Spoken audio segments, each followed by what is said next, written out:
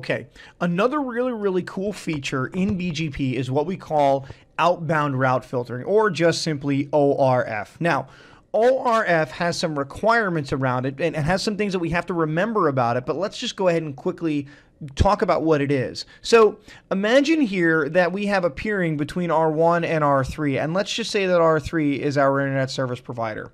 And R3 is sending us all different kinds of routes. I mean, they're really just sending us a boatload of stuff. What do we want to do? Well, of course, we want to filter, right? We want to filter out the routes that we don't need. So what do? We go ahead and we can either do a dist list, we can do a prefix list on the neighbor.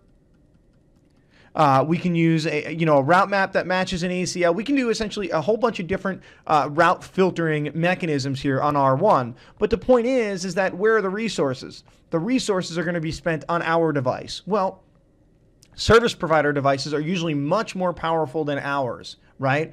And so what we can do with ORF is we can use a prefix list, and we can use the ORF capability and actually send the service provider what we want to filter. And then the service provider is going to go ahead and use the resources, its own resources, to not send us those prefixes. So we're minimizing the resources that we're using on our own device, and we're moving those resources over here to the service provider. Okay, so it really helps us out a lot, and it's very cool because we control the filtering. Okay, in other words, we tell, through the use of a prefix list, we tell the service provider what we want to filter and what we want to allow, and the service provider is what actually does the filtering for us. So it is very cool when you think about it. So there are some requirements, okay? So number one, this must be a prefix list. So I already kind of alluded to that. So must be a prefix list. So we can't filter based on, an ACL or any other type of filtering. It has to be a prefix list that we configure. So if you're not comfortable with prefix lists, probably something you should mess around with and make sure that you're comfortable with if you're going to do this kind of feature. Now, one thing that ORF does not support, so let me just say does not support, is multicast.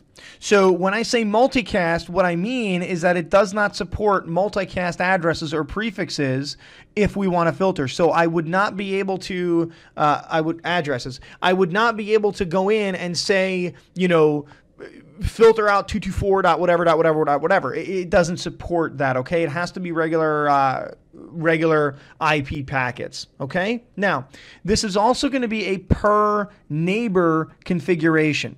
Okay, so per neighbor config, this is not something that I would go in and basically say, okay, this is a global command, filter this out for everybody. It has to be a per neighbor configuration, okay? Last thing is that it's only on external sessions. So only external sessions are we going to configure this on. All right, so if I'm running iBGP, I'm not going to go ahead and do this. I'm only going to do this on external sessions. All right, so that being said, what we're going to do is we're going to use 65,001. We'll use 65,003, and then we'll go ahead and we'll pick a prefix to filter out very simply. Setting this up is going to be very easy. Let's head over to the CLI. Let's wake up R1, and we'll say config T router BGP 65,001. Let's say no router BGP 65,001 because it's already running. And let's go ahead and turn it back on. It's no router BGP 65,000 and looks like I had the wrong AS here. Let's go ahead and remove this. This is leftover from probably another video. Router BGP 65,000. Let's get it right this time. 65,001. BGP router ID 1.1.1, and we'll say neighbor 10.1.3.3, and this is going to be remote autonomous system 65,003. Let's go ahead and say redistribute connected. Let's head over to 3. Let's wake them up. Config T, router BGP 65,003, BGP router ID 3.3.3, BGP router ID 3.3.3, and we'll go ahead and say neighbor 10.1.3.1 and remote autonomous system 65,001 redistribute connected. Now, this may take a little bit of time, so what we're going to do is I'm going to head over to here and let's just hit 3. Let's say do show IP interface brief E assigned. do show IP interface brief E assigned. Let's just pick 3.1. So again, you know, we're going to use this in a prefix list, but you can do whatever you want. We're just going to pick on this network here, this /32, just to make our lives a little bit simpler. So let's go. Let's exit out. We're going to say IP prefix. Oh, hit the caps lock key by mistake. IP prefix, and here where I can give it a name. So what I'm going to do is just call it ORF, right? And what I'll do is I'll say permit, and what I'm going to do is just give it that network. So in other words, the only thing I want to allow through is going to be this 192.168.3.1. I want R3 to not send me anything else. All right, so I'm going to say 192.168.3.1, and I'm going to say /32. Do show run section IP prefix just to verify my configuration. So there we have it. That's the only prefix we essentially should allow in, right? Now, when I do this, I need to go in and I need to actually configure the prefix list in the outbound direction. Well, what do I mean by the outbound direction? Well, let's say router BGP 65001. I'm sorry, in the inbound direction. I reversed that in my own mind. Sorry about that.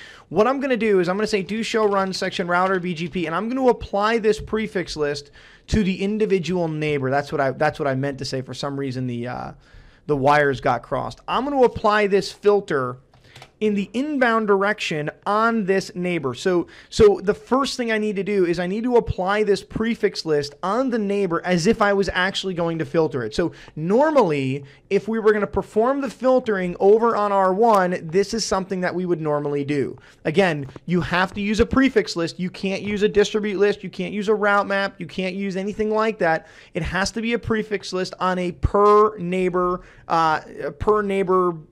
statement, right? So let's say do show run section router BGP, and here we have it. Let's say do show IP BGP, and we are getting these. Let's say do clear IP BGP *soft, and say do show IP BGP, and there we go. So now we're only getting this one prefix, but again, we are the ones performing the filtering. So how do I reverse this? How do I tell R3 that I want R3, or essentially my neighbor, to perform this filtering? Well, let's go ahead and configure it. Do show run section router BGP. It's very, very easy to configure. What I'm going to do is I'm going to go in and I'm going to type in my neighbor statement, because remember that it's a per neighbor configuration, and I'm going to use the capability statement, and underneath capability, advertise ORF capability to the peer. So what I'm going to do is say ORF, and then I'm going to go ahead and use prefix list. I don't really have a lot of options, and the reason why I'm using the question mark is to show you that if you forget, as long as you can remember capability, you're covered, right? All I'm going to do is say prefix list, and I'm going to use, let me actually come back here. I have three options. Now, I'm going to use the send option, okay, because that's all I'm doing. But in your case, maybe it's both. Maybe your service provider wants to tell you, or maybe you have another external peer, and you want to perform this in both directions. That's perfectly fine. You can use both. I'm only going to use send, so that's all I'm doing. That's all I'm going to use. That's all I want to use. I'm going to go ahead and say send. You can see my neighbor adjacency bounces. So let's say do show run section router BGP. So what I'm doing here is I am performing the same filtering that I would normally perform, right? However, now I'm actually saying capability, and I want to send this capability of outbound route filtering prefix list towards my neighbor. Now, I only need to do one thing here on my neighbor statement, and that is to actually tell the neighbor that he's receiving. Okay, so what I'm going to do is I'm going to say neighbor 10.1.3.1, and what I'm going to do is say capability ORF, and all I'm going to do is say prefix list and then say receive. Okay, so now at this point, my service provider is receiving, I'm sending. Let's go ahead and let's actually take a look here. So let's go to R1 and say do show IP BGP, and we are only getting the 3.1. Let's say do clear IP BGP *soft. Give it a quick second. Do show IP BGP. And what do we have? We don't have it. So how do we know now that R3 is actually performing this filtering? What can we do to actually show that this is actually being performed on R3? Well, let's say show IP BGP neighbors, and you can do all of them if you have multiple neighbors. You know, you can filter this just by the one neighbor. What I'm going to do though is I'm going to say include, and I'm going to say outbound and hit enter. And you can see here, now if I just to give you guys a quick example, if I just did that, I would just have to search down and find, you know, essentially this, but I don't want to because I'm lazy. So I go ahead and I filter it down, right? And so this way I just find the one section that I'm looking for. And look, it tells us that we received one entry. So we are receiving this entry, this prefix, right? Or in other words, we are receiving these this prefix filter. Now there's another command we can type.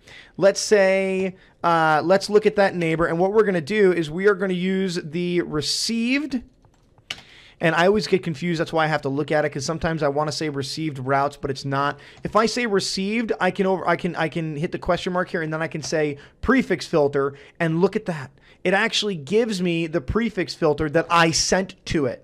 Right? So it tells me, look, this prefix filter came in from 10.1.3.1, which is R1, and it says, look, this is the actual prefix filter that we were allowed. Let's say show run section prefix. I don't have anything, right? I don't have anything configured on R3. This was actually received from R1. So we know now that R3 is actually the one that's performing this filtering based on the fact that R3 is set to receive, R1 is set to send. We are sending our prefix configuration.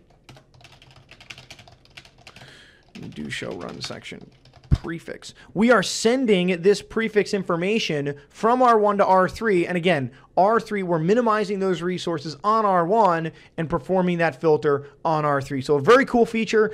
You know, if your service provider, if your service provider supports it and, you know, the cost isn't too much, because, you know, you always got to go to your boss and ask for a PO and budget, and you don't want them, you know, telling you to get lost. So if they support it, it's something that you can definitely run to minimize the resources on your gear. All right. So hope this was a good video. I'll see you guys in the next one. So long, fellas.